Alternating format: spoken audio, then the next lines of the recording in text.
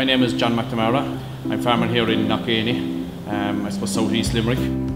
60 hectares of a milking platform here at the moment, milking 160 cows. We had a 10-unit Dairymaster parlour back 10-15 years ago, but I suppose once the cows started increasing to maximise efficiency, that parlour was never going to do us going forward. Once we pushed up to 150, 160 cows, we had to I suppose look at where we were, and we had to make a further investment. If you go through either the machines or the items or the objects or the things, whatever word you want to put on it, that I have here in the yard, the milk machine is the only one I suppose that I'm using twice a day for 300 days of the year. So that needs to be right. So on the parlour scene, we've gone with this parlour behind me, a 20-unit Dairymaster parlour.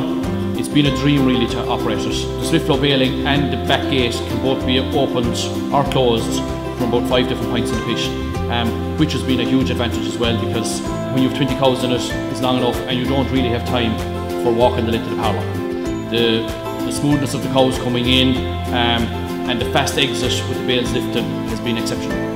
The whole idea where you can train someone in so fast with the swing over arms and with the automatic pulsation as a result when you swing it over, I think very, very important going forward, and it's very easy to train a guy into using this parlour.